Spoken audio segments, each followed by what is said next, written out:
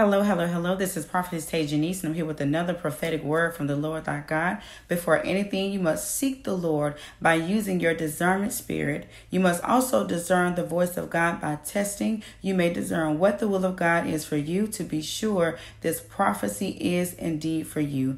Holy Spirit, we welcome you in right now with thanksgiving in our hearts. God, I pray that it be none of me and all of you. God, touch each and every person. Bless each and every person that's under the sound of my voice, Lord God. Meet every single need. In Jesus' name I pray. Amen, amen, and amen. Amen. I'm here with another prophetic word from the Lord thy God. I'm so excited to share with you what God has shared with me. Amen. I'm so excited to show and tell you what God has given to me for you. God says your husband heard about you. He heard how faithful you were, how loyal you were, how much of a prayer warrior you were. He's heard about all the goodness about you. And he said, I want to be a part of that. God, tell me it's real. The feelings that I feel. Casey and JoJo. Amen. God says your husband heard about you. And I'm so excited. I'm so excited about what God is getting ready to do for you. Because of your trust, because you wrote the vision and made it plain, amen. Because you stood beside God, you trusted in God, because you didn't waver, you didn't cease when you prayed, you trusted in God, you fasted in him, amen. And you got faith in the Lord. So God is saying, I'm getting ready to send him to you because your husband heard about you. I have revealed to him exactly who you are, and he's watching you. I felt that for somebody. He's watching you and he's getting ready to make a move. He's getting ready to make a move. Tank is an emergency. I got to get there before they get there, before I do. It's an emergency. And your husband is about to come to you. Who am I talking to? Amen. He's been watching you. Amen. He's been looking at you. Amen. Amen. You're not going to continue to have to masturbate out of loneliness. You're not going to have to keep seeking and doing online dating. You're not going to have to keep talking on the phone just to make conversation, knowing that the person you talking to, you don't have no interest in that person, but it's something to do because you don't want to be alone. Amen. God says, I heard your cry. I heard your prayers.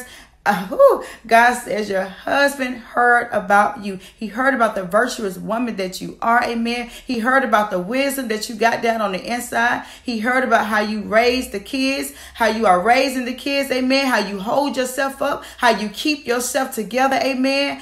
God said not everybody has access to you. Amen. God said he heard about your walk with Christ. He heard that you will pray, that you will get on your knees and you will go to war about what's for you. Amen. He heard that you know exactly who you are, that you know what you got authority over. Amen. He heard that you're in that word of God. Amen. He heard that you worked on yourself. You've done the work. He heard about your testimony. He heard that you are a survivor, that you don't give up. Amen. He heard about how God is on your side and how you didn't quit because you realize and you know that God can handle it, because if God be for me, who can be against me? Who am I talking to on today? God says your husband heard about you. He knows and he's about to make a move. Amen. He's about to show up and show out in your life. He says, I'm about to love you for life. Baby, do you believe in love? I want to love you for life because your love is why I live. Amen. Your husband, who am I talking to on today? Amen. Amen. God says your husband heard about you. For some of you, you already got the husband. Amen. For a lot of you, amen, God is about to send the husband. Amen. Amen. For some of you, you want to be reassured that this is the move that I should make. Amen. But God says it's safe to love him. Amen. Because he heard about you. He came to me. Amen. He fasted for you. Amen. He seeked me first. Oh, God, seek ye the kingdom of God first and everything will be added. God says I can add unto him because he seeked me about you. He prayed to me about you. He heard about you. He got my permission. Amen. Some of y'all don't have fathers, biological fathers, but it's okay because your Father in heaven already gave the approval. Who am I talking to on today? Your kingdom husband doesn't want to love you for a little while. He doesn't want to love you for a short period of time. Amen. He wants to love you for life.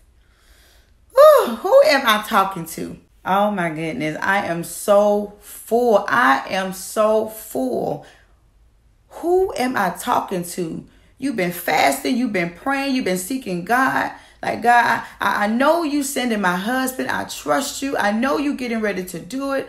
I know, God, that if I be about your business, I know that if I put you first, I know that you can trust me, God, with the secrets on earth as it is in heaven.